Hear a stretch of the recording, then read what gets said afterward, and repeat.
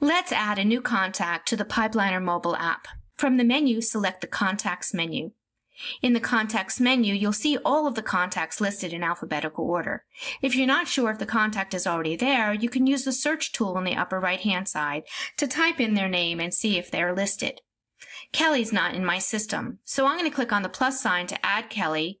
I'm going to click on Create New Contact, and now I can fill in all the fields related to Kelly. So I'm going to fill in Kelly's first name. And I don't have a middle name for Kelly, so I'm going to go down and I'm going to scroll down to her last name.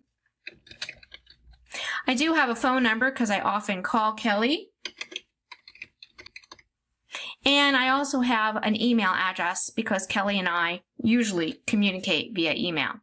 All of these pieces of information that you fill in, if they're required, there'll be an asterisk next to it.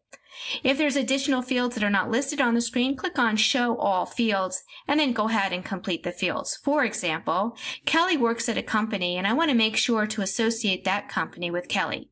So I'm going to include the account name when I'm filling in Kelly's information. So I'm going to make sure to select it. If the account name is not already in Pipeliner, then you're going to click on the plus sign in the lower right side to add that account. Once you're done, click on Done. Now I'm finished. I'm going to click on Save. Thank you for joining me.